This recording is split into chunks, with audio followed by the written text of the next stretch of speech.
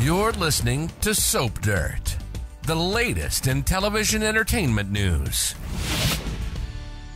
Hey there, B&B fans. It is Belinda from Soap Dirt, and I've got your 2-week spoilers from Monday, March 25th, all the way to the end of the first week of April, Friday, April 5th.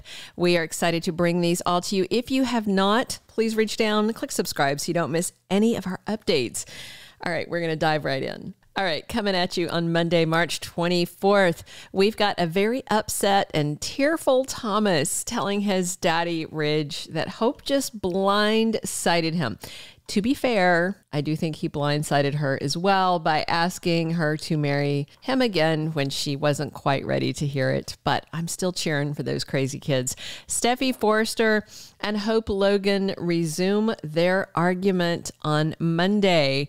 It is going to get out of hand. They are both going to be enraged. I think they are going to sling some words that neither of them can take back.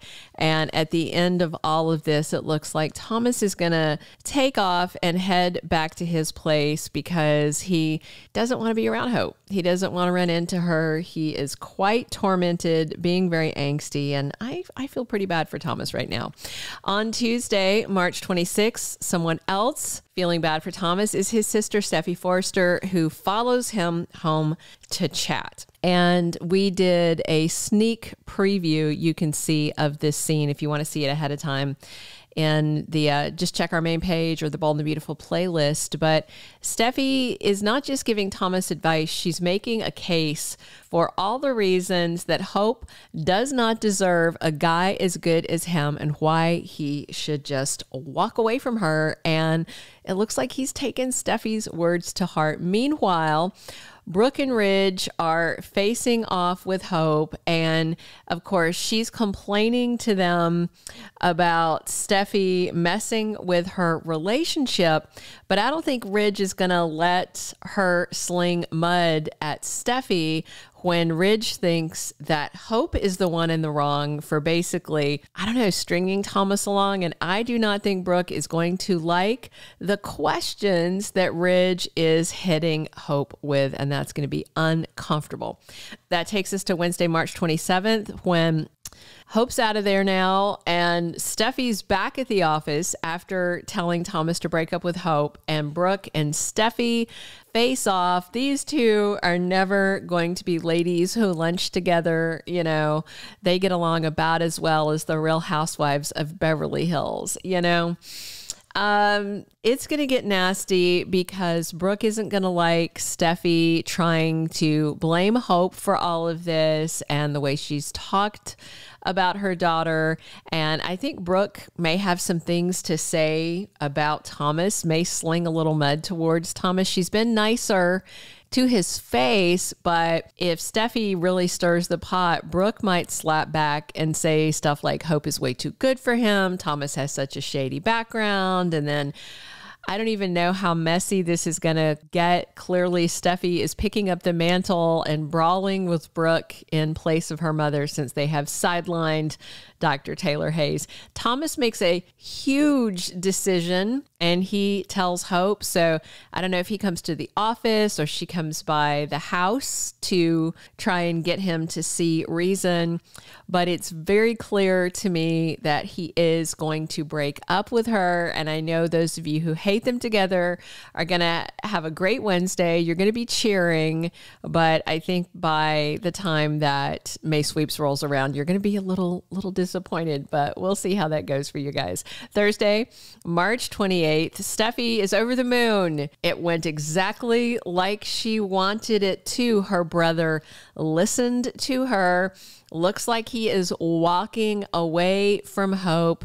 And I think Steffy feels like everybody can move forward. Now, I don't know if she's thought this through from a business perspective, because Hope for the Future is a big earner for the company. And I can't see Thomas being able to work with her after this. I mean, she probably will want him to, but I don't know if he can, sit across the desk, because she was his muse, his inspiration, and all that was wrapped up in them falling for each other for real. So it's very complicated.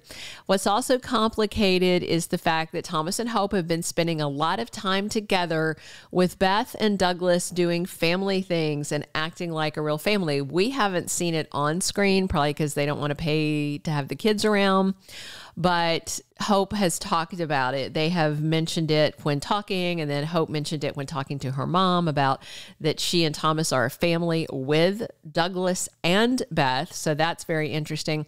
So Thomas and Hope break the news to Douglas. Sounds like that they are breaking up, and the kid is, of course, going to be devastated, and I'm sure he's going to beg them not to do it, and it's probably going to be very painful and rip the scab off for both of them.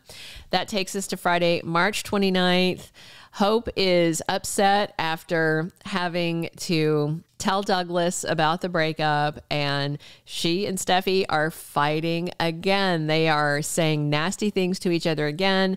I know from the promo for the week that it looks like Hope tries to slap Steffy. So I don't know if that comes earlier in the week or if it's part of their big week ending fight, because it's like an Oreo cookie with double stuffs where they really brawl on Monday and they really brawl on Friday, and then some good gooey stuff in the middle.